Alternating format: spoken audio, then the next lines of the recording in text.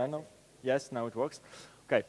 I'm a software engineer at Red Hat. I work on virtualization. Usually work on the lower levels of the virtualization stack, but as you will see, we'll talk about everything low level, high level. There's room for everyone's tastes in virtualization.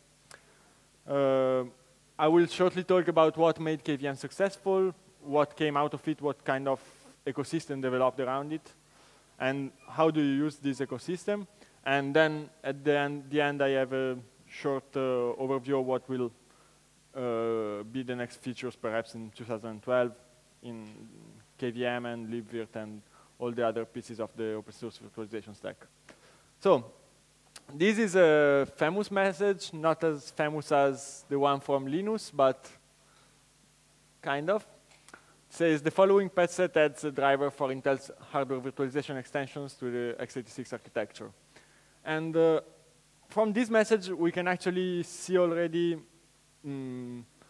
three characteristics that made KVM successful. And none of these is an obvious thing. Each of these is a precise ingredient of KVM success. It focuses on future hardware.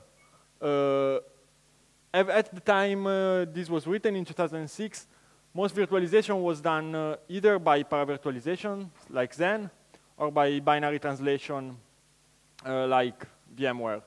Instead, these are both complicated pieces of technology. Instead, what KVM did was focusing exclusively on hardware-assisted virtualization, which actually, if you can use it, has the best performance and the simplest code in the hypervisor. Of course, the point was that no servers at the time supported virtualizations, or almost. But this was going to change, of course, in the next years. So this was a precise design point, and it allowed Avi and the team to write KVM in less than 2 months. The second part is that he says, each virtual machine is a process on the host, the virtual CPU is a thread in that process, and kill, nice, stop, work as expected. This is another feature of KVM. It reuses the whole Linux kernel infrastructure. Again, this is not obvious, because what happens if you start doing KVM and it works great as a proof of concept, and then the scheduler doesn't scale enough for KVM, or it turns out that perhaps you need different tuning, different tweaking of the parameters for virtual machines, and you just go slow. And the third part is Avi's signature, and a third feature of KVM is that it has a witty maintainer that is also a very nice person to speak with. So, looks like it's very good to have these three things and a good hacker that can write solid code quickly for a proof of concept, but are you sure that you can productize these things? How willing are you to bet on the quick adoption of new hardware with the virtualization extension? And how much are you willing to bet on your ability to integrate with Linux kernel development? And how much are you willing to bet on your ability to create a community around your project when you're just working on the bottom layer, the hypervisor within the kernel? So these three were the main things that, the main three challenges that KVM faced. And apparently, it was very successful in all three of them. Now, a KVM maintainer's life is quite tough, as you can see, because you constantly have to face trade-offs and to find the best way to trade off KVM's functionality as a hypervisor and Linux's functionality as a general purpose operating system. So, do you integrate with the kernel or not? Actually, with the kernel, there's really no choice. The Linux community is the Linux community. You cannot change it because it's big, and it can be a bit unfriendly. Sorry, first mistake, slide 6. It can be a bit unfriendly. And KVM cannot fork the kernel because KVM is not Android. KVM is just a piece of an enterprise Linux distribution, for example. It's not controlling the whole operating system as you have it installed on a cell phone. So what Avi and the team at Kubernetes did was to start with a quick and painless integration of KVM in the kernel, and then get in the features later slowly. This was actually quite successful, and a good way to make it successful is to follow the golden rule of contributing to the Linux kernel, which is to not drop things in one single shot. You just slip it slowly in small increments, and for each step, you must justify to Linux that it's actually a cool thing to have and you're not crazy and caring just about your use case. Every patch that you contribute to Linux must look obviously good at first sight. Not easy, but at least you have an idea of what to do. The other major piece of KVM was the client, the program that actually uses the KVM services from the kernel. And integration with KVM was a much less important task. In this respect, you can actually afford using a fork because QEMU is really used only by KVM, unlike the kernel. In fact, even nowadays, on x86, you usually use KVM with the QEMU KVM binary, which is a fork. There are still several features that are only implemented by QEMU KVM and not by upstream QEMU. And to do this sanely, you do basically three things. You work as much as possible with upstream. You don't want to come with a code drop that upstream will reject and that has no way to get integrated. You periodically try to get your stuff upstream, and you merge regularly from what you're forking from. And this is taking quite a while to resolve, but nowadays we have 7,000 lines of code from QEMU KVM that are waiting to be merged into the project that QEMU KVM forked from. 7,000 can be a lot, can be little, depends on your taste. The important thing is that they are all relatively easy things to manage. All the difficult parts, the ones that were causing troublesome merge conflicts and constant pain whenever you were merging from upstream, all those are now merged, and there's only painless things waiting to be merged. So in particular, let's see these crazy features that Linux accepted in the kernel. There are basically some kind of hooks from the general purpose kernel components to KVM, in the scheduler in particular, which lets KVM switch from the guest to the kernel and back to the guest in a very lightweight way. And instead, if you are switching from the guest to another process, you go through the whole heavyweight context switching. There is notifiers in the memory management subsystem. Notifiers, basically, you can call them hooks, if you prefer. And this is what allows, for example, KVM to have overcommitted memory and to swap guest memory to disk. Also in the memory management area, an important feature is merging of pages that are from different guests but have the same contents. Typical example is Windows. Windows always zeros pages that are free in the background.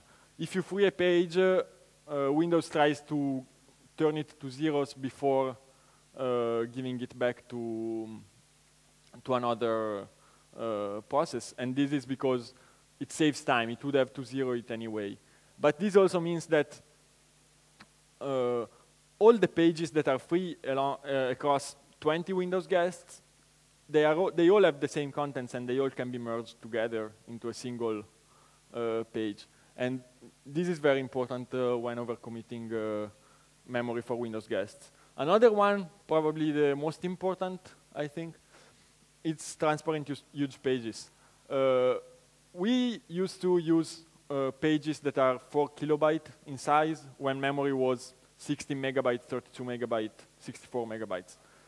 Nowadays, memory is at least on the kind of machines that run KVM, at least 2 gigabytes. Sometimes you are more in the range of 64 or 128 gigabytes of memory even. And you're still accessing those memory pages in 4K chunks. Transparent huge pages actually let you access the memory in 2 megabyte chunks. And it's a very good speed up for virtualization, but it's also a very good speed up in general. It can actually speed up spec benchmarks on Java benchmarks by 5 or 10%. And that's not something that you have very often, that a single feature contributes 5 or 10% performance improvement. Also in QEMU, there are some interesting features that were contributed from KVM. Migration of virtual machines, support for multiprocessor guests, support for having stable guest hardware.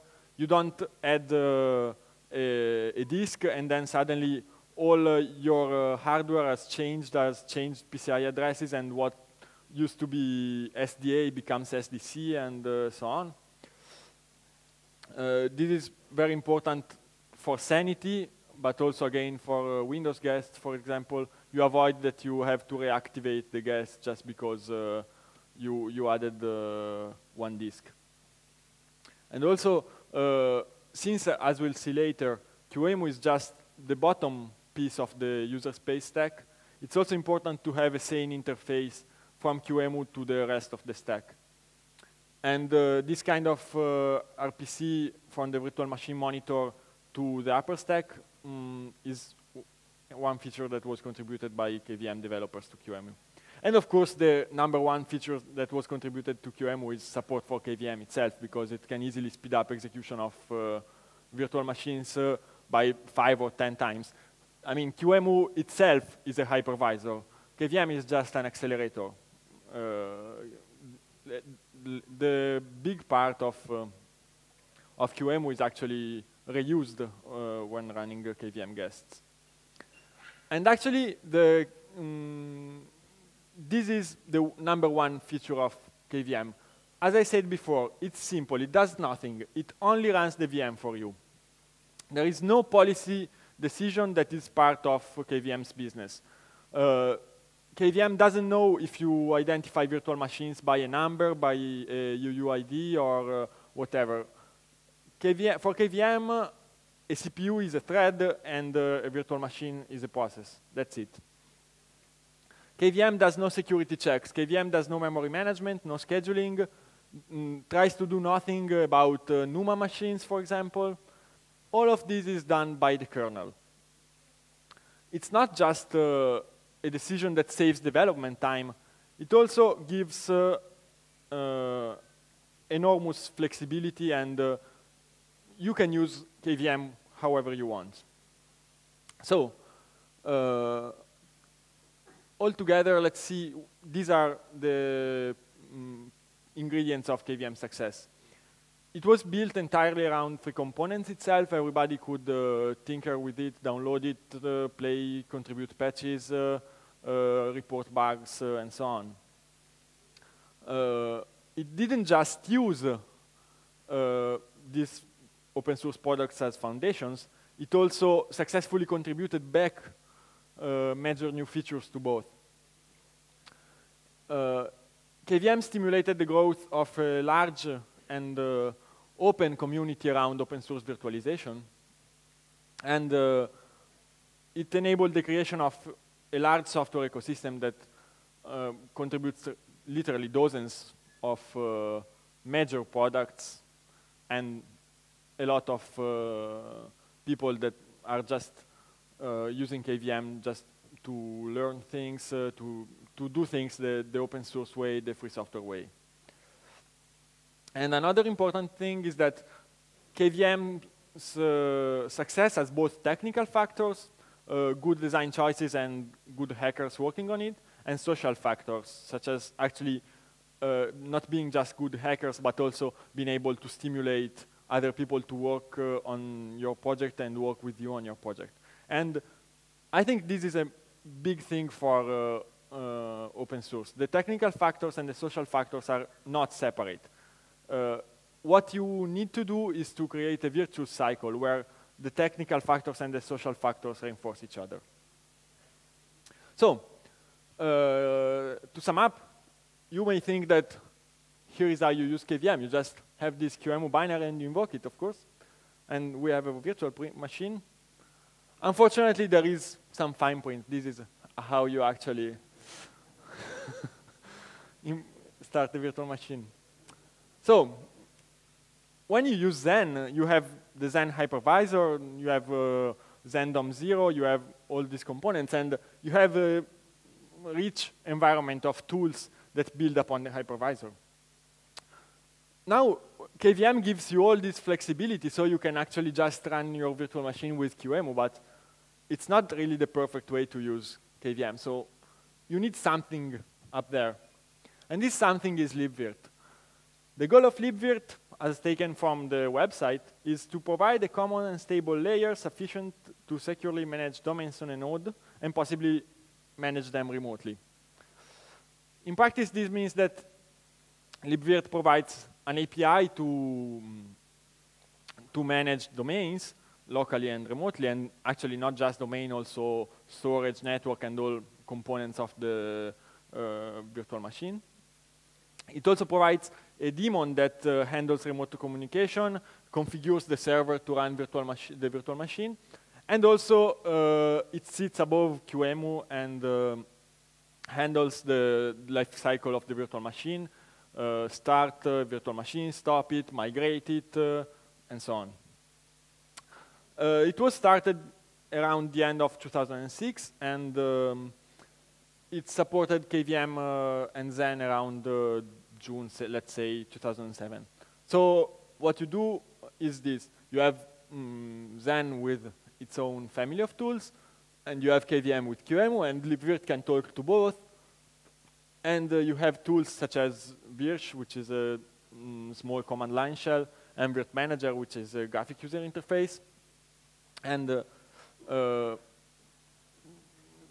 Virch and Virt Manager talk to libvirt, libvirt talks to QEMU, and QEMU uses the hypervisor support in the kernel. Actually, libvirt grew nicely, and it doesn't support only KVM and Zen. It supports Hyper-V, it supports CSX. Both of these are proprietary solutions, but you can manage them the same way as Zen or KVM guests. It supports Linux containers, it supports user mode Linux, and a bunch of others. So, with libvirt, you can manage all of these hypervisors, and libvirt can both talk to other open source hypervisors, talk to proprietary hypervisors, or talk to QEMU, which is kind of a different way to manage a virtual machine. This is what libvirt does. It manages the host, which is a big thing to do. You have to start and stop virtual machines, of course, but also manage the virtual networks, manage bridges, manage IP tables to do net of a private network for the virtual machine. You can use more high-end equipment, which is pretty complicated even to explain and to understand. Same for storage. You can just work on a local disk. You can work on an image that is stored on the network via NFS, or you can use high-end fiber channel, SAN, and so on. Another major component of libvirt is that it provides the isolation between the virtual machine and the host. In case something goes wrong, or libvirt tries to make it go not too wrong, not badly wrong. Compromised virtual machines need to be prevented from accessing other VMs, or even worse, escalating to the host and do nasty things on the host's network. You might well have a virtual machine that is facing the public network and the host that is not facing the public network.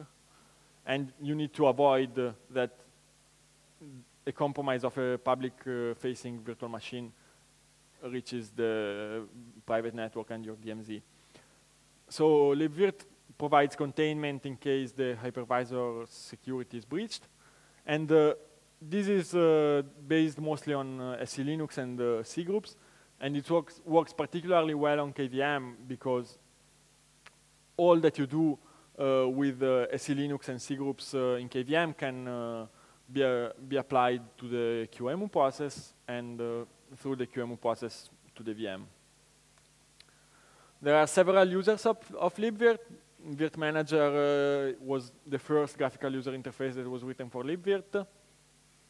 It is pretty comprehensive. There is another one that's called Boxes that is being worked by the GNOME guys. And it's more for actually people doing desktop virtualization, like using virtual machines on really just for instead of dual booting, basically. But a major part of libvirt clients is other APIs that libvirt provides. You can access domain information or, in general, libvirt information via SNMP, via AMQP, which is a message queue protocol that you can run and send information for monitoring the host from elsewhere via Matahari. And there's also an open standard to describe guest, resource pools, and so on.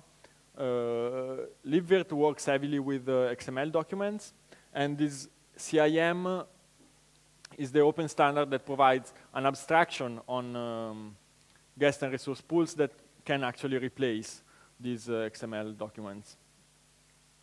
There are also low-level APIs that wrap libvirt using glib and gobject.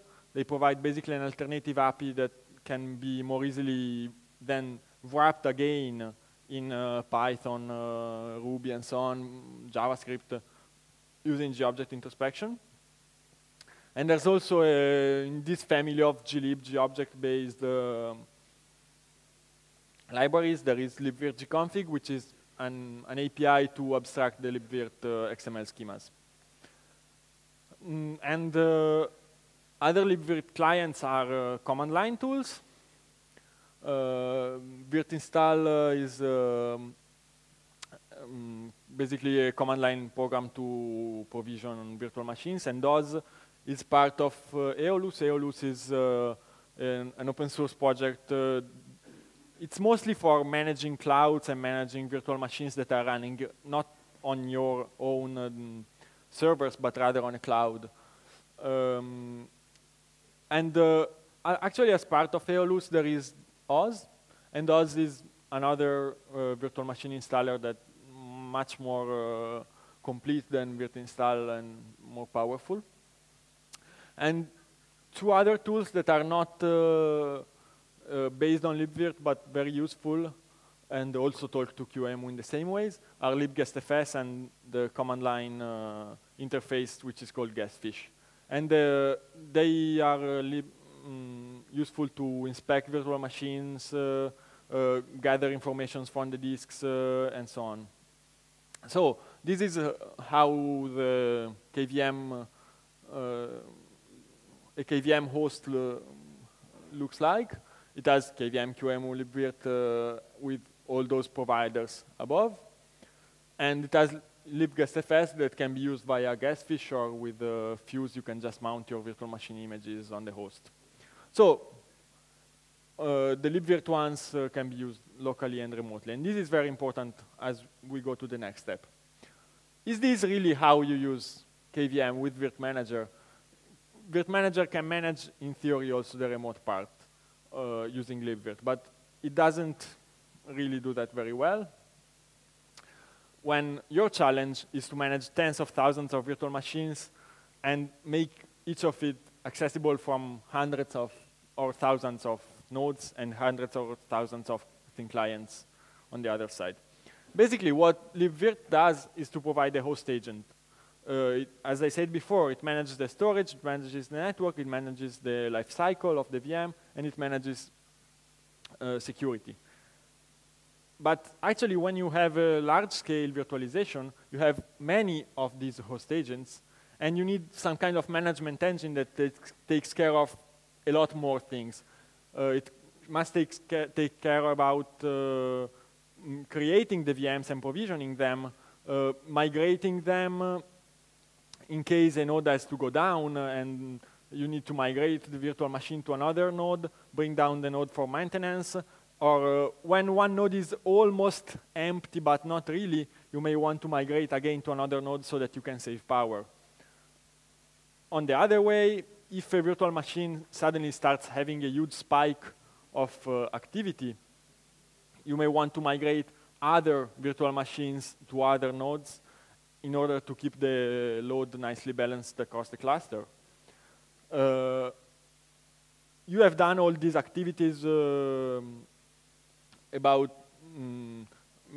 all these nodes, and you actually want to provide a report of what problems arrived and how they were solved and so on. And also the storage must be managed not only for each single node, but if you are actually running on a SAN, you need also some kind of management across the whole cluster. And also, you need something that runs in the guest, also for monitoring purposes, but also for nicer integration with the host, for example, providing single sign-on, and also to respond to management actions. Of course, you cannot expect collaboration from the guest, but you can at least try. For example, you can ask the guest to hibernate instead of doing a non-live migration. There are several solutions for this with kind of different aims. There's OpenStack that is probably the one that you have heard of if you were in the cloud dev room this morning. And actually OpenStack is a relatively new project. There is another project that's called OpenNebula, and I think the talk about OpenNebula is concurrent with this one, so you are missing it. And both OpenNebula and OpenStack are more targeted about providing a cloud and letting your users run virtual machines on your cloud.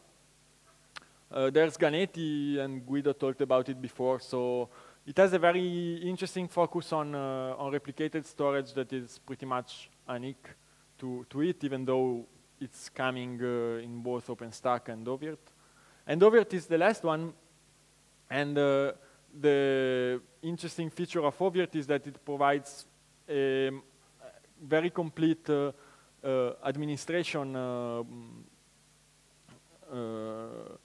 interface where you can actually manage thousands of virtual machines on hundreds of nodes and assign storage to each of the virtual machines and so on. Wow, this is ugly. So, as you can see, most of them have roughly the same features. ONE stands for OpenNebula, and Nova stands for OpenStack Compute. Some of them are lacking. For example, Nova, at least now, doesn't have support for live migration, and Ovirt doesn't yet have support for replicated storage, even though it's in the works. OpenNebula doesn't have support for replicated storage out of the box, but actually people are using DRBD very effectively with it. Many of them support other hypervisors than KVM, usually using libvirt, though not necessarily.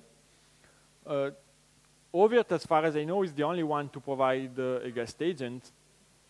And Ovirt also is special in that it provides a specialized distro that is very small and runs on the nodes.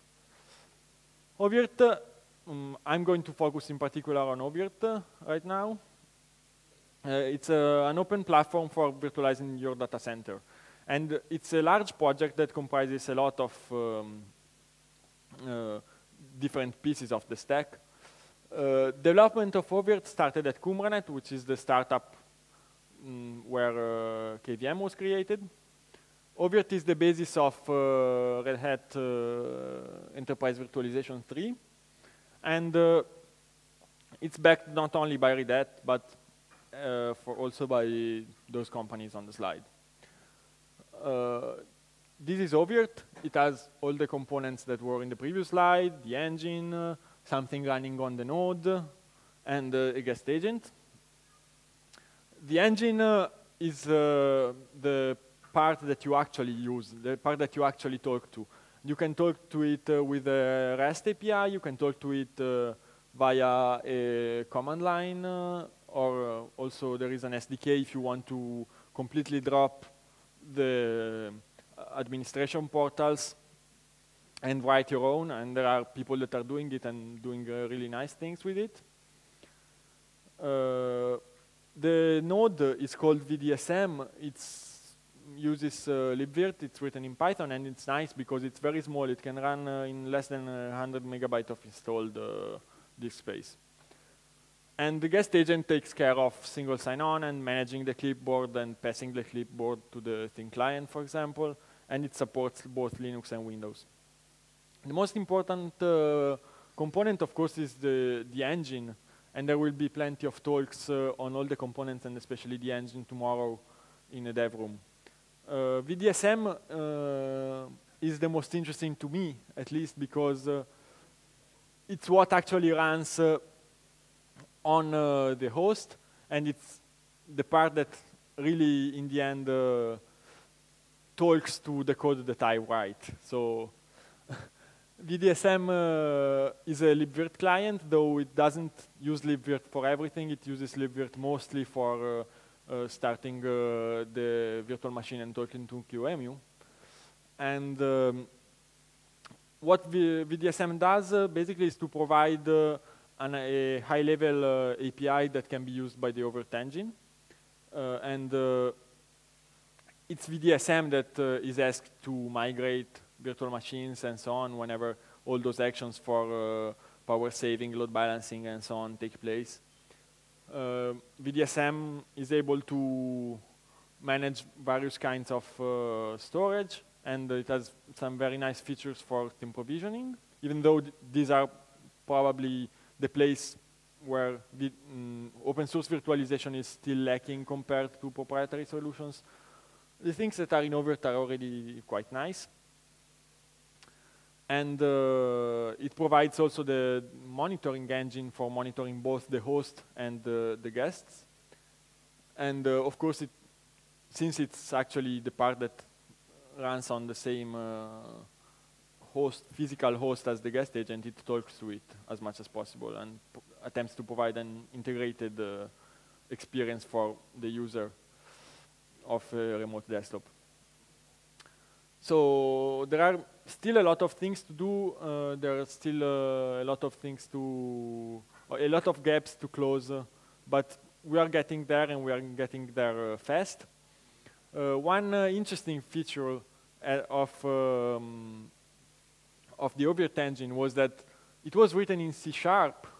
It used to be written in C#, and it required a Windows machine to run it, and it still requires kind of a virtual machine, a Windows machine to actually administer the virtual machines. We have a new user interface that removes the last piece of Windows dependency. The whole application was partly rewritten, partly converted from C# to Java. And also the new web user interface will be more powerful than the old one, and will have reporting integrated into the user interface. Right now the API is mostly to create virtual machines, not really to use them. So another important part that will come soon is to create a public API, not just a REST API, but also a programming interface for the users of the engine. And also, I was saying before about that still there is no support for distributed storage, and this is going to change with added support for GlusterFS. And there's a lot of work to do not only on the engine, but actually at all levels of the stack. VDSM is going to add support for live snapshot, live storage migration, sharing disks between virtual machines so that you can have a cluster made of virtual machines. Adding backups, really, storage is an area where there is a lot of work going on at all levels of the stack. Another interesting point is service level agreements is something that can be done very nicely using C groups under Linux, and using these features in VDSM is going to come soon. Ovirt node only supports Fedora right now, actually a custom spin of Fedora. And they're going to add support for additional distributions. I think the first will be OpenSUSE. I don't know if Debian derivatives are coming. libvirt is a major part of the virtualization stack because it's where the integration with the operating system actually happens. And major new features in libvirt space will be fine-grained access control, so that for every tuple of a user working on a given object and doing something to that object, for each such tuple you will be able to say yes, no, and actually get this kind of access control is useful also for to avoid breaches and improve containment. SE Linux, as I said before, right now is mostly a KVM feature, but it can be applied very well at least to LXC. And adding confinement to LXC is very important for sandboxing. A very nice way to run a sandboxed application is to just make it the only application running on a virtual machine. You can do it with KVM virtual machine, or you can do it with LXC. Both of them have advantages and disadvantages. For networking, Open vSwitch is something that was kind of network bridging on steroids that was merged into the Linux kernel, and adding support to libvirt is important because it can add many features and many kinds of isolation and communication mechanisms between virtual machines. And also we are getting network cards that are more and more powerful. Some of them actually have a pool of even 64 Ethernet port on them, and getting this usable in practice, because managing manually 64 virtual network cards is impossible. So improving support for SRIOV is a major part of what is coming to libvirt. And finally, libvirt will, to some extent, take care itself of communicating with the guest agents. Most clients of libvirt are using it, especially for virtual machine lifecycle, and asking the guest to suspend or hibernate is important to have a smooth handling of the lifecycle. Going down in the layer, the next layer is QEMU. Again, storage is a major piece of where development is going on. I personally am working on a virtualized SCSI controller. There are many advantages of having a virtualized SCSI controller device rather than just a disk. The main one is that there are, well, very simplifying, there are smaller differences between what hardware a virtual machine sees and what hardware the same machine running on bare metal sees. They will both see SCSI disks, and the smaller the differences, the easier the management. Also supporting team provisioning, live storage migration, and everything in the previous slides has to be done first of all in QEMU, and then can be done in libvirt VDSM and so on.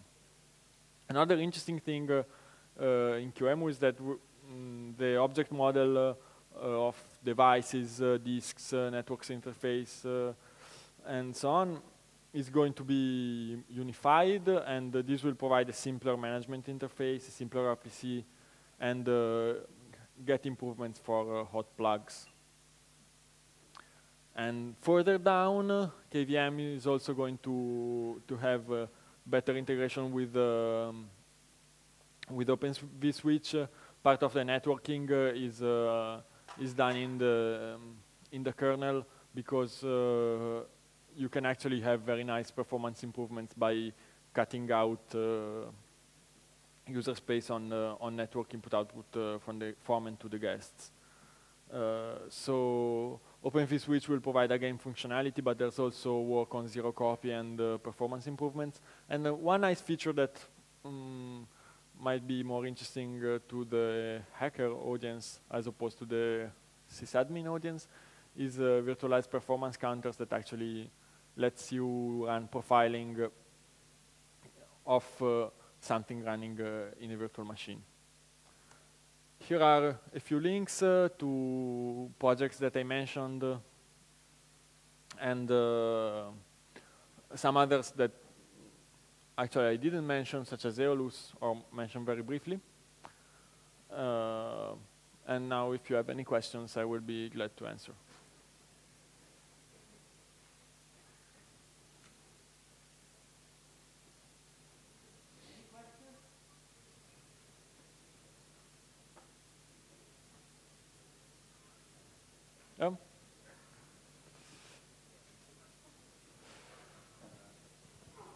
Hello, I'm Andrzej. I'm from Every City. We are big supporters of Solaris and Illumos projects, and we are looking to using KVM on top of Illumos kernel. And I have just a quick question. Who would be the best person to speak to about improving KVM support on top of Illumos? I guess. So the question is, he's interested basically in using KVM on top of Solaris. The port was done by the guys at Joyent. They presented it to the last KVM forum in August 2011. And he asked who to contact to get information on development and support and improvement. Is this right? Well, I mean, Joyent guys, they are interested on KVM on top of Intel hardware. But I was wondering if there was someone within KVM on top of Linux community who would be helpful and supportive if we had any problems with KVM on top of Illumos. Okay, so support can be given by anyone. Most of the problems will probably be in the whole stack, not just in the kernel port. And for that, probably every development can answer it. If it really resides in the kernel, only the developers can provide support. Yeah, I mean low-level support, kind of. Low-level support, only the guys who did it. So, for example, Joyent guys, they are not interested in AMD support. And I know that KVM on top of Linux works just fine on AMD. Patches are welcome. I mean, you write a message to a mailing list. If somebody says they are interested, you can work with them. Otherwise, you have to do the work yourself. Okay, thank you. Sorry.